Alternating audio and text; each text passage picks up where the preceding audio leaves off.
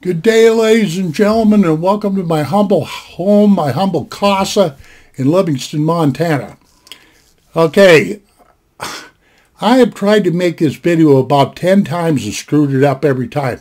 I think the reason why is if I don't get this somewhat right, my wife is going to take a rolling pin and put a permanent dent in my skull. This story is the story about how I met my wife, Penny, and we've been married for 45 years. Now, if you don't like this kind of stuff, I suggest you just get gone. Save us both a lot of trouble. Okay, the place where this occurred, where I met her, the city that I met her was in Burley, Idaho. That's in southern Idaho, very close to Twin Falls. It's one of the potato capitals of the world. And both my brother and I were living down there, and we were sharing an apartment because the work was good, the money was pretty good, and all that. And, you know, things weren't too good economically up here in Montana, you know. So we'd only been down there for, 2.5, 3 months, so we really didn't know what was shaking all that much, you know. Okay, but we're in our apartment this particular night, which happened to be New Year's Eve. New Year's Eve between 1974 and 1975. You got it? The very night, that kind of a deal. Well, also on scene was my brother-in-law from Montana who was married to my sister, And before I go on any further, he had a really hopped-up Chevelle. I'm not kidding you, man. This was a 1966 Chevelle or 67. I can't remember which. It had a 396 in it. Great big old Holley carburetor, a great big intake manifold, pop-up pistons, I do believe, fender well hooker headers, big valves, a Muncie 4-speed, Schaefer, a heavy-duty clutch and clutch plate and all that kind of stuff. He had this thing all set up for really boogieing on down the road. Well, the thing of it is, Rick gets bored just sitting around the apartment, on this New Year's night between 74 and 75. He says, Jim, why don't we go out and drag Maine? Now, for you people that don't know what dragging Maine was, back in the day, when we didn't have cell phones and Androids and tablets and laptops and all this other stuff, you pretty much had to go make your own fun. And sometimes some of that fun that we would go try to make was a little bit on the dangerous side. I'm just kidding, but not really, But anyway, so we start this activity called Dragon Maine. That's because he wanted to get out of the apartment and all that. And Dragon Maine is nothing more than finding one of the longest streets in your city or avenues or what have you, and going from one end and then circling around and coming back to the other end. You see what I'm doing here? And it's going just like this, And you're probably asking me, what would you want to be doing that for? Well, for one thing, we were a bunch of fools. For another thing, we were bored. Now, usually an activity like that, we were looking for girls. Anyway, that's what I thought I was doing, Looking for girls and seeing what kind of, larceny that we could get into. I'm just kidding about that, But now keep in mind, though, if I hadn't said this, Rick wanted to race people. He had that hopped-up Chevelle, and he wanted to go out there, and all that stuff. So we start, Harrison Avenue is the name of the avenue that we picked to run up and down because it looked like it was the busiest. We hadn't lived in town very long, And so, that avenue, that Harrison Avenue is about 4 miles long, man. It's a pretty doggone long avenue, but we'd come from the north side, and then we'd come down to the south side, and there was a big grocery store there, Smith Food Kings. I remember that all too well. And there was a great big huge parking lot. I always That always freaked me out how big of a parking lot that place had. But what we would do is, we're doing this circle thing like this, and we're picking up a few guys to race. And what we do is we went out of town like 3 or 4 miles or so, marked off with some paint, a quarter of a mile, and we go out there and race them, that kind of stuff. Now, through the course of the evening, Rick did pretty well, but there was one of them tribes of Idaho boys down there that gave Rick a real run for his money, that kind of a deal. So anyway, after a while, I'm kind of getting a little bit bored with this, because there wasn't really, I think people were kind of afraid they might get busted by the cops or whatever have you. And anyway, every time that we went around this Smith Food King's parking lot, there was this old Buick sitting right there. It wasn't sitting back where the other cars were, and it wasn't exactly set down on Harrison. It was sitting back about 20 yards or so from Harrison. And we went by, and I had noticed, drinking that, that Budweiser, that Bud Dummer, my eyeballs got better. And I told Rick, I said, man, there's a couple of really nice looking girls in that old Buick right there. And, and he goes, well, so what? And really I can't blame him, because after all, he was married to my sister, So I don't think there was no action going to go on there with me sitting there, But when he got to the, what do you care about it for? I said, look here, fool. I said, maybe I might want to go talk to him. Maybe I want to ask him for a date.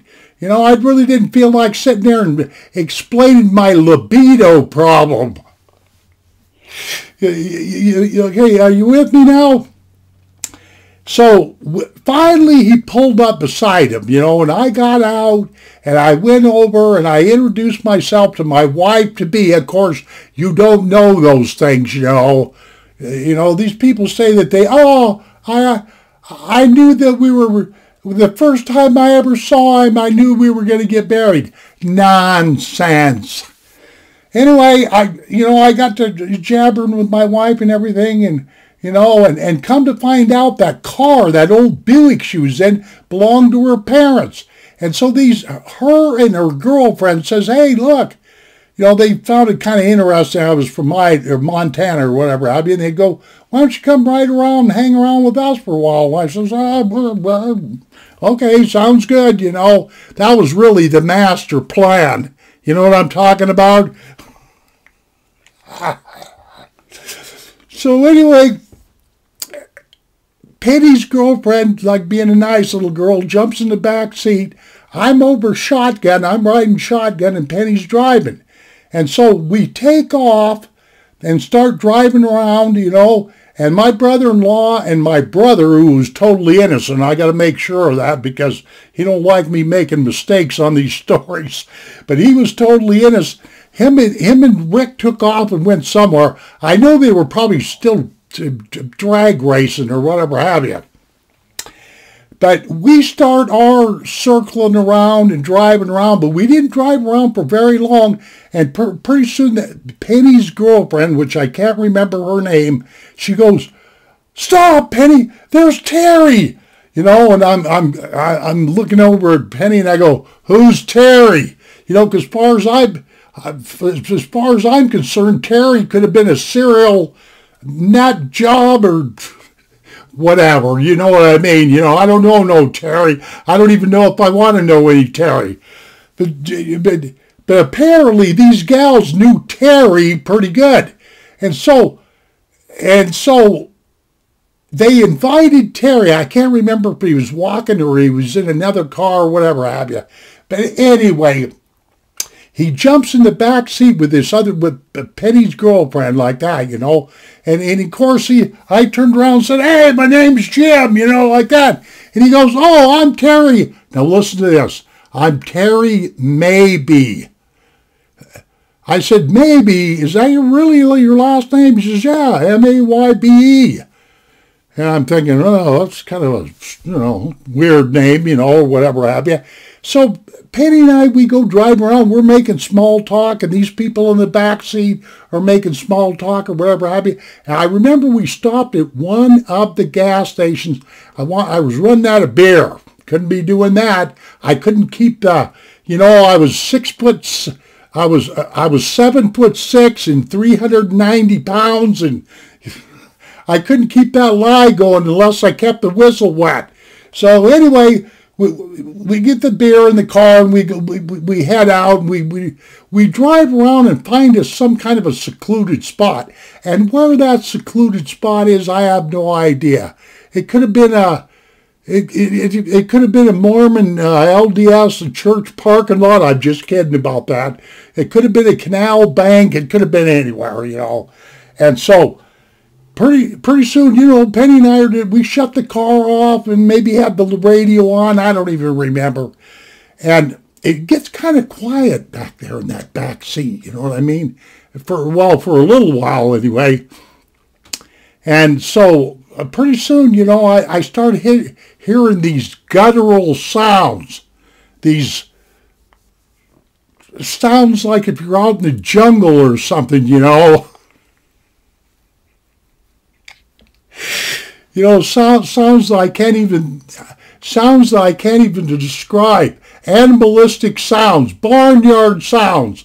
Let's put it that way, And so, I'm kind of sitting there like this going, do I know what's happening here or what's the deal, And finally, curiosity got the best of me, and I go, yeah,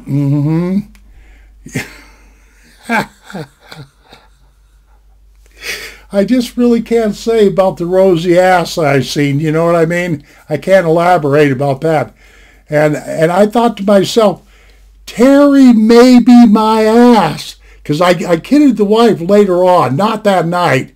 I started calling this dude Terry Positive. There was no maybe about this guy, He was flopping around. He was flopping around in that back seat like a fish out of water or whatever have you, So see, my evil mind goes to work, and I'm thinking, well, these fuckers back here, excuse my French, I didn't mean to say, these people back here are having fun. I wonder if I can have a little fun with Penny here, So I start, kind of, making out with her, and getting a little, getting a handful here and there, and all that, and getting actually a lot of handful, because I was one of these kind of guys, man. You're burning daylight with a woman, man, if you're not taking care of manly business. And you can quote me on that, And after a bit, it didn't take my wife very long to realize what the hell I was after.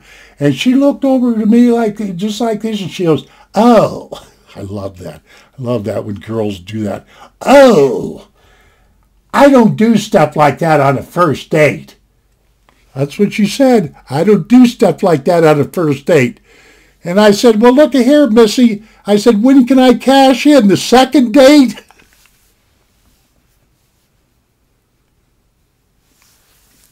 When can I cash in the second date? And my wife's face got red, and things got silent and everything. And I think she wanted to, probably give me a little boot in the rear end or nothing like that. But that's the end of my joke. That's the end of my story, guys, because I'm going to let you guess when I did get to be romantic with my wife, and we went together went together, and I eloped with my wife. We lived together for about a year before we got married. So, but, I'm just going to let you guess on the rest of it all. That's my story. God, I hope I didn't forget anything on this. Thank you very much, ladies and gentlemen, for enduring me. And we shall see you on down the trail. And adios, my friends. Where do I get out of here at? I always screw this up. Bye.